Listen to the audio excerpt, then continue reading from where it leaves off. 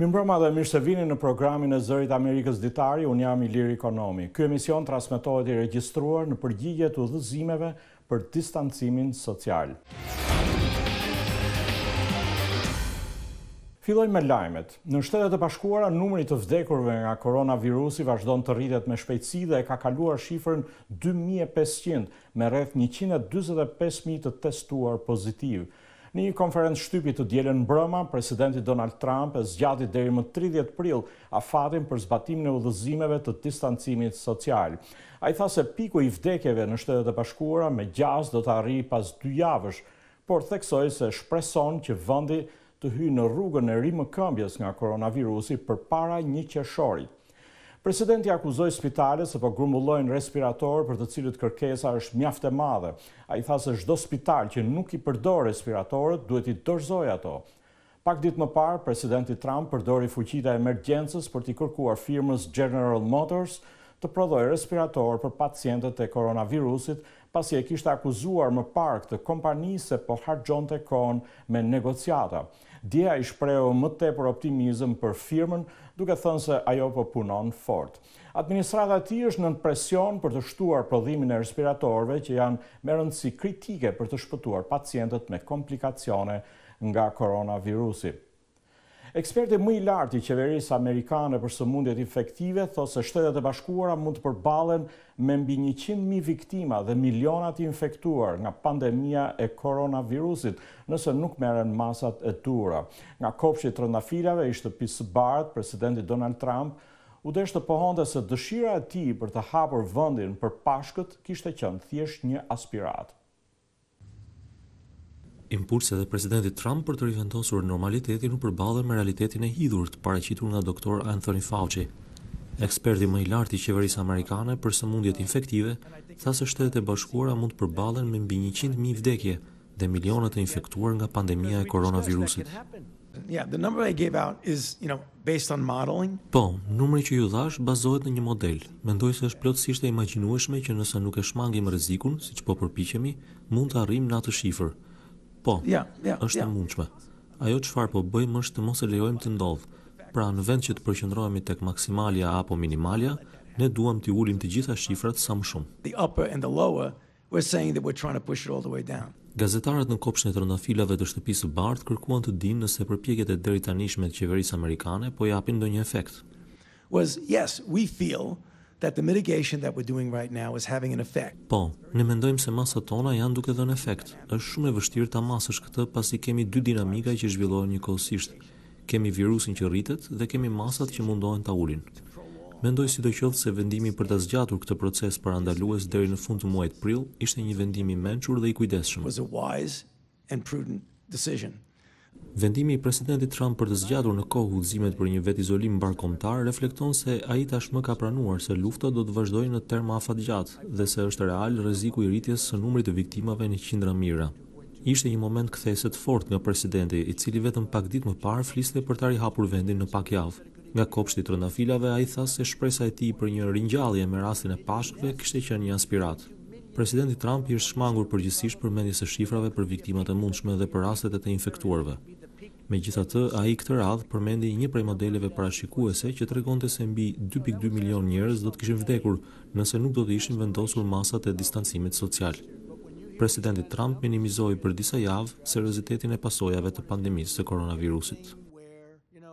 Në shtetin e Luizianës, qindra besimtarë u dyndën në një kishë duke shkelur urdhrin e autoriteteve që ndalon grumbullimet e mëdha. Guvernatori I shtetit paralajmëroi përsëri se spitalet së shpejti mund të mbingarkohen me raste të reja të koronavirusit. Rreth 500 njerëz të gjitha moshave u grumbulluan në kishën Life Tabernacle në Central, një qytet me rreth 29.000 banor pranë Baton Rouge-it në Louisianë.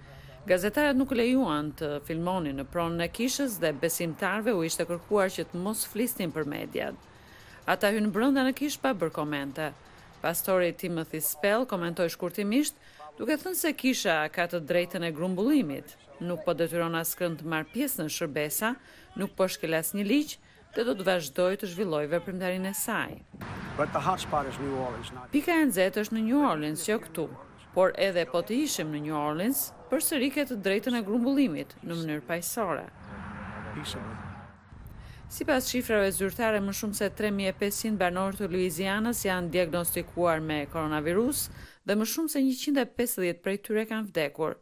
Joseph Cantor, zyrtari i Departamentit Shëndetësisë në shtetin e Luizianës, tha se nuk ja vlen të vësh jetën në rrezik me këtë virus të paparashikueshëm, duke u grumbulluar në kisha. Covid është i pabes, ne po mësojmë të reja çdo ditë. Ka më shumë pyetje se sa përgjigje. Përse duhet të vësh të dashurit e tu në rrezik? Zyrtarët në shtetin e Luizianës po punojnë për të përballuar fluksin e pacientëve të prekur me koronavirus. New Orleans është një nga pikat më të nxehta të virusit këtu në Shtetet e Bashkuara. Zyrtarët thanë se festimet e Mardi Gras, që tërheqin vizitor nga gjithë bota, ishin një faktor i përhapjes me shpejtësi të virusit në këtë shtet. Presidenti Trump njoftoi dje se një kompani amerikane ka marrë miratimin për të nxjerrë në treg një test të ri për koronavirusin. Testi i kompanisë Abbott diagnostikon koronavirusin brenda pak minutave dhe mund të instalohet në çdo objekt shëndetësor. Kompania do të fillojë shpërndarjen këtë javë dhe ka premtuar të prodhojë 50.000 teste në ditë. Firma kërkimore amerikane Abbott Laboratories njoftoi se ka fituar miratimin për të nxjerrë në treg një test diagnostikues për koronavirusin. Testi i ri mund të nxjerrë rezultatin brenda disa minutave dhe mund të përdoret në zyrat e mjekëve të përgjithshëm, në klinikat e kujdesit të shpejtë si dhe në spitale. Shtetet e Bashkuara kanë tashmë më shumë raste të koronavirusit se çdo vend tjetër i globit. Spitalet janë duke u përpjekur të plotësojnë kërkesat për të testuar mira njerëz për virusin vdekjeprurës. Miratimin për këtë test të ri e dha Administrata e Shtetit Bashkuara për Ushqimin dhe Ilaçet, FDA, sipas autoritetit që i jep ligji për emergjencat.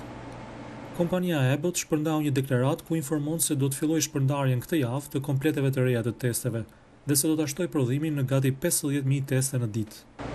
It generates an accurate test result in a matter of minutes instead of hours or days. Nxjerr një rezultat të saktë në pak minuta, në vend të orëve të tëra apo ditëve. Kjo i jep mundësinë mjekëve ta shikojnë pacientin dhe të ndërhyjnë me shpejtësi për të parandaluar përhapjen tek njerëzit e tjerë. Can help prevent further transmissions to other people. Sipas zyrtarëve të këtij laboratori, testi mund të konkludojë brenda 5 minutave nëse dikush ka virusin COVID-19 dhe brenda 13 minutave nëse dikush rezulton negativ. Testi do të menaxhohet nëpërmjet sistemit ID Now të kësaj kompanie. Ky është testi i dytë i miratuar nga FDA që mund të përdoret drejt për së drejti në zyrat e mjekëve dhe në mjedise të tjera komunitare të kujdesit shëndetësor për të ofruar menjëherë pacientëve rezultatin. Another important tool for combating the spread of this virus is to have tests that are where the patients are. Një tjetër mjet i rëndësishëm për të luftuar përhapjen e këtij virusi është që testet të ndodhen aty ku janë pacientët. Sistemi Abbott ID Now mund të na jap me shpejtësi rezultatet aty ku është e nevojshme. Pra mund të jetë në zyrat e mjekëve, në spitale apo në vende të tjera. Është pra një platformë shumë e lëvizshme që jep rezultate shumë të besueshme për një kohë shumë të shkurtër. Pra tani flasim për minuta dhe jo orë apo ditë që pacienti të marrë rezultatin. Minutes rather than hours or days to get the patient result. Javën e kaluar FDA miratoi një test të prodhuar nga firma Cepheid që mund të përdoret në pikat e kujdesit shëndetësor. Kompania Abbott mori miratimin për të prodhuar në sasi të mëdha teste të automatizuara që mund të përdoren fillimisht në laboratore. 150.000 prej tyre do të shpërndahen në mbar Shtetet e Bashkuara. Abbott tha se planifikon të prodhojë në total për të dyja këto platforma testimi rreth 5 milion teste në muaj.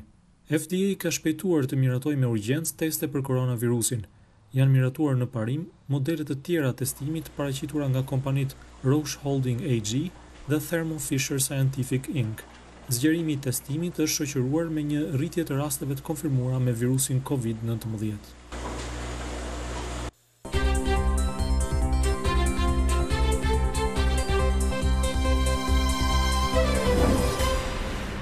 Në Shqipëri sot humbi jetën pacienti 11 me koronavirus, siç njofton nga Tirana korespondenti ynë Iliriana Golli.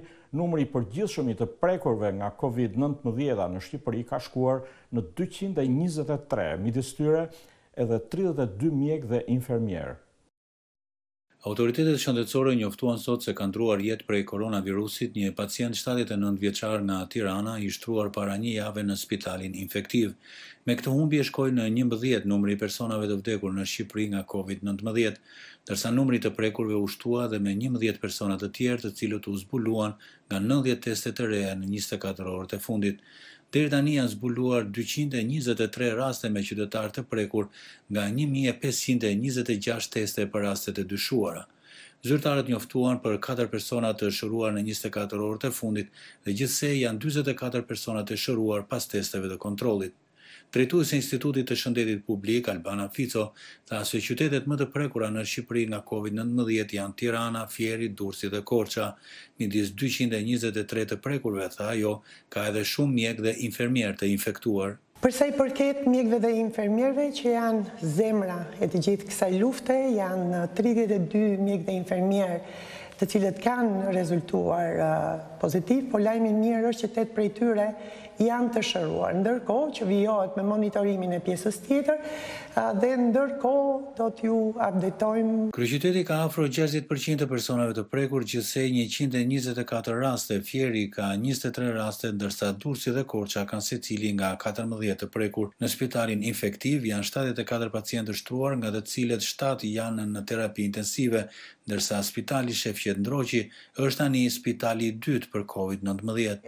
Spitali Shefqet Ndroqit, mos harrojmë themi, është një spital universitar i cili edhe përpara transformimit në COVID-2, me një pacient pozitiv të shtruar tek ta, është një spital i cili ka gjitha kapacitetet, 190 shtretër, ka një ekip reanimator, mjekësh, mbështetje, infermier, radiolog, ndihmës radiolog, të aftë që t'i përgjigjen kësaj lloji sfide. Ndërkaq, forcat e rendit publik dhe të ushtrisë vazhdojnë të ndërshkojnë shoferë dhe këmbësorë që kanë shkelur urdhrin e ndalim qarkullimit. Policia ka bllokuar disa 10 automjete dhe u ka hequr patentat shoferëve, ndërsa disa 10 këmbësorë i ka dënuar me gjoba nga 100 deri në $200, të cilët qarkullonin pa arsye të ngutshme në rrugë, lulishte dhe parqe, pasi shkelën urdhrin për kufizimin e lëvizjeve në zona të gjelbra, në zona urbane dhe mjedise publike të hapura. Duke filluar nga kjo e hënë, nuk do të lejohet më asnjë këmbësor të dalë për shëtitje, veprimtari sportive apo motive të tjera, përveç emergjencave mjekësore dhe atyre që shkojnë në punë. Janë duke u ndëshkuar edhe ato njësi tregtare që nuk mbyllin dyert në orare të përcaktuara. Banorët kaluan fundjavën e dytë plotësisht të mbyllur për mbi 40 orë, kur policia ndaloi të gjitha format e qarkullimit në mjedise të hapura dhe nga ky fillim jave qytetarët duhet të marrin leje online në polici për të dalë nga banesa, duke treguar sakt shkaqet dhe adresat e lëvizjeve. Për Zërin e Amerikës, Iliriana Golli, Tiranë. Në Kosovë, 37 persona nga 94 që janë konfirmuar pozitiv, po trajtohen në spital. Vetëm njëri është në gjendje të rëndë. Ekonomistët ndërkaq po bëjnë thirrje për zbutjen e dëmeve që po pëson komuniteti biznesit për shkak të pandemisë. Njofton korrespondentja jonë në Prishtinë, Etlira Blaca. Në Kosovë, numri i përgjithshëm i rasteve të konfirmuara me koronavirus ka shkuar në 94, ndërsa po vazhdojnë testimet e përditshme.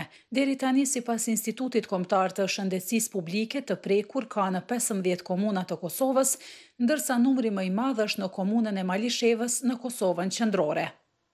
Aktualisht 37 persona po trajtohen në spital dhe prej tyre 32 janë në gjendje të mirë.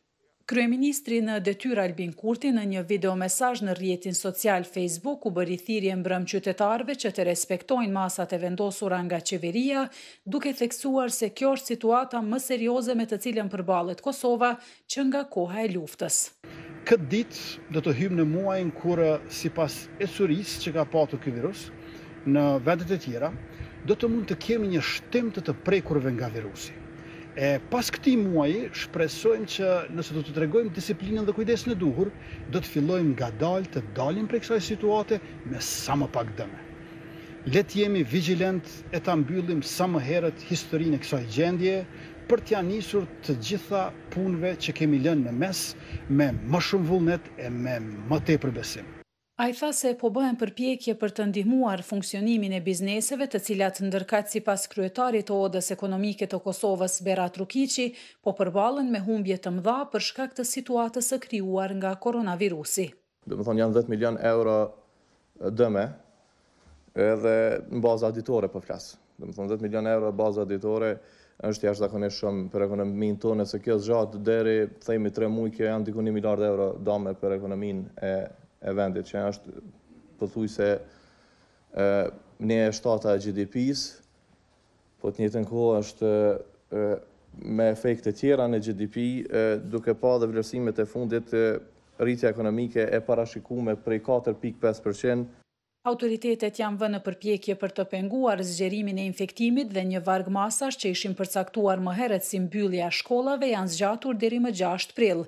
Deri tash në Kosovë është regjistruar vetëm një rast vdekjeje nga pasojat e virusit, ndërsa një pacient është shëruar. Për Zërin e Amerikës, Edlira Blaca, Prishtinë.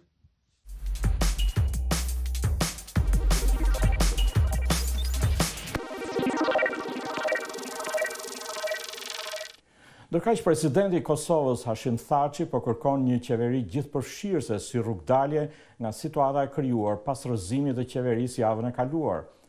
Ai takoi të hënën diplomatët e vendeve kryesore perëndimore për t'i informuar me planet për të këshilluar me partitë politike. Por siç njofton korrespondenti ynë Leonat Shehu, planet e tij kundërshtohen nga lëvizja vetëvendosje, e cila kërkon zgjedhje të jashtëzakonshme pas pandemisë. Presidenti i Kosovës, Hashim Thaçi, theksoi sot se vendi ka nevojë për një qeveri të stabilitetit, unitetit dhe të jetë gjithëpërfshirëse. Ai bëri këto komente nëpërmjet një komunikate pas takimit me diplomatët e 5 vendeve kryesore perëndimore dhe shefën e zyrës së Bashkimit Evropian në Prishtinë, me të cilët, siç thuhet, i informoi për hapat që do t'i ndërmarrë pas shkarkimit të qeverisë së Kosovës javën e kaluar. Në komunikat ai citohet të ketë thënë se do të marrë hapa në përputhje me kushtetutën, ligjet e Kosovës, detyrat e tij si president dhe se gjatë javës do të ketë këshillime me të gjitha partitë parlamentare për t'i marrë sugjerimet dhe këshillat e tyre se cilën rrugë duhet ndjekër, thuhet në komunikat. Paralajmërimet e tij për këshillime me partitë politike për formimin e qeverisë së re janë kundërshtuar nga lëvizja vetëvendosje, e cila i sheh ato si shenja të, siç kanë thënë, përpjekjeve të tij jo kushtetuese. Kryeministri në detyrë Albin Kurti ka thënë se para se të kërkojë emrin e kandidatit nga lëvizja vetëvendosje, presidenti duhet të mendojë për datën e zgjedhjeve pas pandemisë së koronavirusit. Në një postim në rrjetet sociale, zoti Kurti tha se pas mbarimit të pandemisë COVID-19, Kosova duhet të zbreste popullit si burim sovraniteti për zgjedhje të reja, të lira e demokratike. Më 25 mars, Parlamenti i Kosovës miratoi mocionin e mosbesimit ndaj qeverisë, i cili u holl nga Lidha Demokratike, pjesë e koalicionit qeverisës. Kushtetuta e Kosovës parasheh që nëse kryeministri jep dorëheqjen ose për arsye të tjera, posti i tij mbetet i lirë, qeveria bie dhe presidenti i Republikës së Kosovës, në konsultim me partitë politike ose koalicionin që ka fituar shumicën në kuvend, mandaton kandidatin e ri për të formuar qeverinë. Por po ashtu sipas kushtetutës, kuvendi mund të shpërndahet nga presidenti i Republikës së Kosovës pas votimit të suksesshëm të mosbesimit të qeverisë. Kjo ka ngjallur debate se cila rrugë duhet të ndiqet. Njohësi i çështjeve kushtetuese, profesori Vigan Qorolli tha për Zërin e Amerikës përmes Skype-it se procedurat e ndjekura nga presidenti Thaçi pas dorëheqjes së ish-kryeministrit Ramush Haradinaj janë praktik tashmë vendosur kushtetuese, të cilës presidenti nuk mund t'i shpangët kësaj radhe. Mocioni ishte i suksesshëm për zotin Kurti dhe sipas frymës kushtetuese, praktikës së mire tabluar deri më tash dhe vetë përdorimit të saj nga zoti Thaçi, ai do duhet në kuptim shkresor me një letër të drejtorit zotit Kurti që është fituesi i zgjedhjeve të 6 tetorit 2019 dhe t'i kërkoj një emër të ri dhe kjo është germa shkronja e gjykimit gjykatës kushtetuese. I kërkoj një emër të ri në bazë të cilit, sepse këtu nuk mund të jetë së dyti zoti Kurti kryeministër.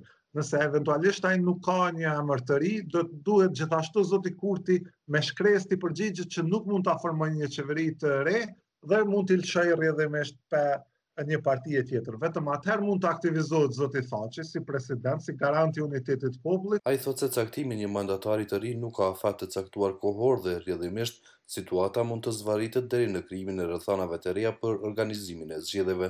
Vetëm nëse zoti Kurti heq dorë nga mandatari i dytë, atëherë do të mund të aktivizohet në 95.5. Por në këtë situatë më e pranueshme dhe në gjykimin tim është aplikimi në 82.2, siç është përdorur në vitin 2017, sepse presidenti duhet bindet që kjo shumicë nuk mund të krijojë, ky parlament, kjo zani dhe mendjas e sovranit, këta deputet të zgjedhur nuk mund të krijojnë një qeveri të re, sepse ka humbur besimin mes palëve. Kosova është përfshirë në krizën politike në një kohë kur vendi po përballet me pandeminë e COVID-19. Për Zërin e Amerikës, Leonat Shehu, Prishtinë.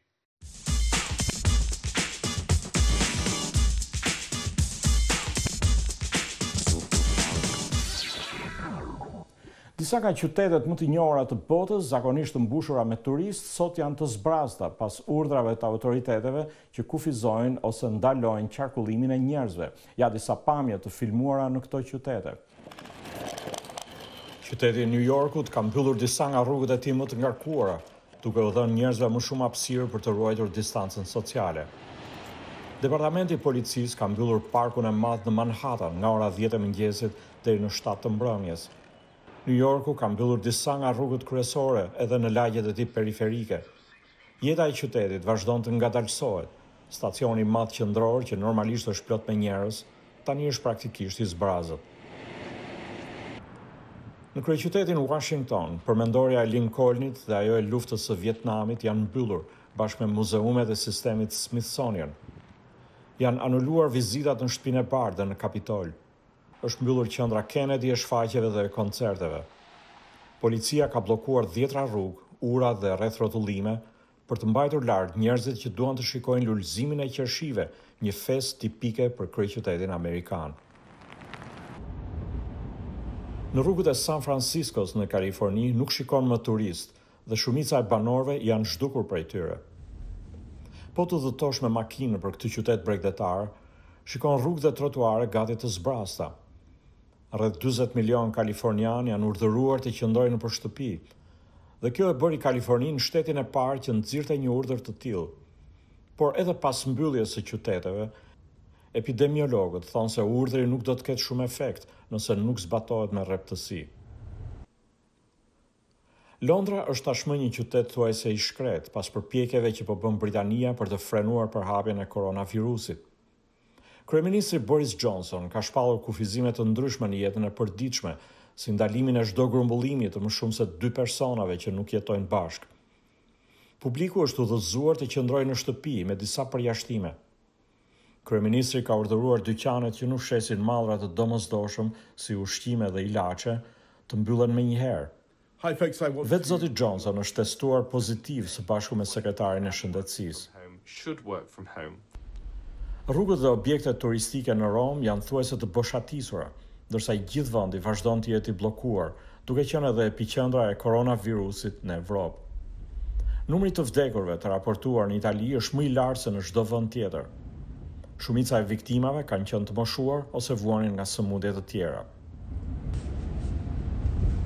Këto pamje ajrore tregojnë rrugët e zbrasta të kryeqytetit francez, ndërkohë që bllokimet e qyteteve në mbar vendin vazhdojnë prej pothuajse 2 javësh.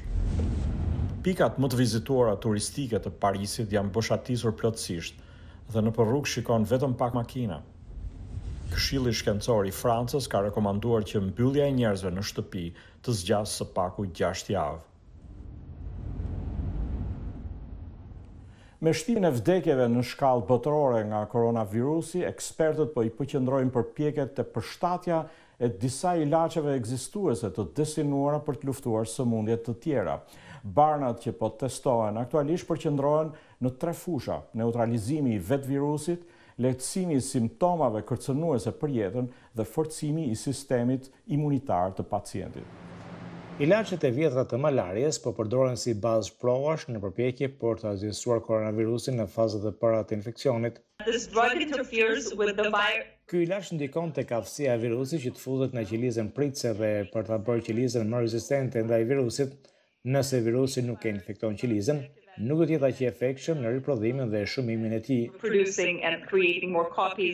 Ky është një kombinim ilaçesh që presidenti Trump e quajti shpresdhënës.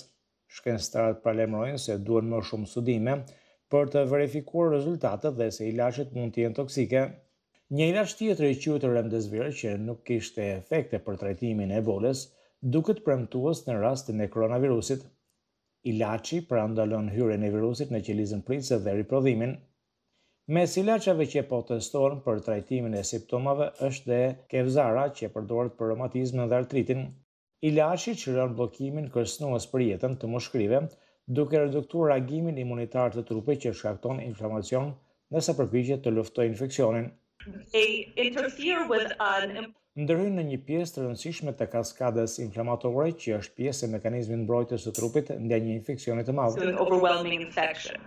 Prova në shkallë të gjerë të këtyre ilaçeve po kryen për të testuar efikasitetin dhe përcaktuar efektet e mundshme anësore që mund të jenë më të këqija se sa vetë kura.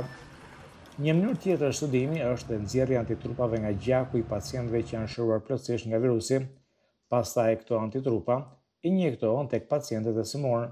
What we're doing is this low-tech. Po përdoren një metodë të vjetër, sikurse vepruan njerëzit para shpikjes së antibiotikëve, duke marrë antitrupat nga njerëzit. Megjithatë, mjekët e përfshirë në këto studime thonë se nuk kishte efekt tek pacientët në gjendje të rëndë dhe se rekomandojnë këtë metodë për parandalim dhe trajtim të hershëm. Ekspertët e sëmundjeve ngjitse thonë se zbulimi i trajtimit efikas për koronavirusin mund të marrë disa muaj, ndërsa zhvillimi i një vaksine për parandalimin e infeksionit mund të marrë më shumë se një vit.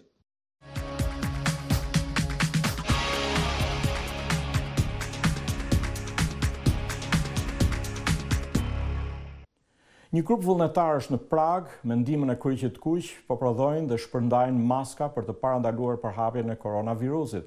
Maskat po u jepen grupeve më të rrezikuara nga COVID-19 dhe spitaleve në nevojë. Qyteti i Pragës dhe kryqi i kuq po bashkëpunojnë për të vënë në dispozicion më shumë maska mbrojtëse për publikun si një masë për të parandaluar përhapjen e koronavirusit. Një grup vullnetarësh në Prag, të cilët i prodhojnë maskat në shtëpitë e tyre, i çojnë ato në një pikë grumbullimi ku më pas marrin materiale për të prodhuar maska të tjera. Para paketimit për shpërndarje, maskat sterilizohen në një spital lokal. Koordinatori i kryqit të kuq, Dominik Bolog, thotë se maskat do t'u jepen grupeve më të rrezikuara nga koronavirusi. Ne po u japim maska të moshuarve, veçanërisht atyre që nuk janë në gjendje të blejnë maska ose që janë të sëmurë. Po u dërgojmë maska edhe spitaleve, shtëpive të azilit dhe grupeve të tjera në nevojë. Ndërkohë në një pjesë tjetër të qytetit të Pragës, Caritasi, një organizatë humanitare katolike, po bën përpjekje për parandalimin e përhapjes së koronavirusit tek të pastrehet. Drejtori i projektit për të pastrehet në Prag, Stanislav Fjala, thotë se Caritasi po ndërton një kamp strehimi për këtë grup njerëzish, duke u siguruar atyre ushqim dhe strehim. Ky projekt u krijua për t'i vendosur të pastrehet në një zonë të sigurt, në mënyrë që ata të mbrojnë veten e të tjerët. Gjithashtu po përpiqemi t'u ofrojmë atyre gjërat që u nevojiten. Republika Çeke ka mbi 2000 njerëz të infektuar me koronavirus dhe 9 të vdekur. Tek shumica e njerëzve, COVID-19 shfaqet me simptoma të buta ose të moderuara, si temperaturë të lartë e koll që kalojnë pas një periudhe 2 deri 3 javore.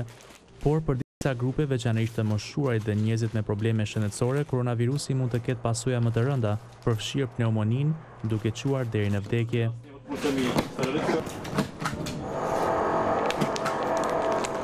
Këtu e përfundojmë ditarin për sonte. Ditari mund të ndiqet në faqen tonë të internetit zëriamerikës.com si dhe në Facebook. Mirupafshim.